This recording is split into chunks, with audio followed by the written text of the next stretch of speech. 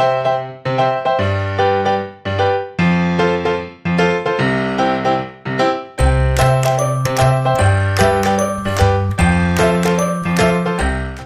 guys, this is Rohan Fox reporting for Kids First. Today, we're going to be taking a look at the Lego Batman movie. This was a funny and action-packed superhero movie with a really good moral about family.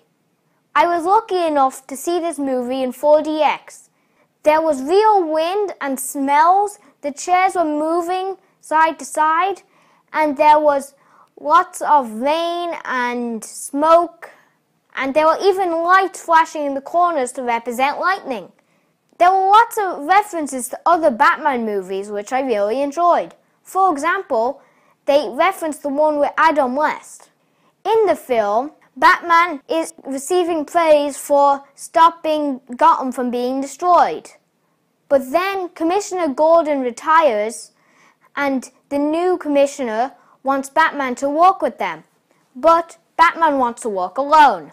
Overall, I give this film 5 out of 5 stars because it was super funny, and I recommend it for ages 6 to 18. This is Rohan Fox and Kids First signing out. Bye!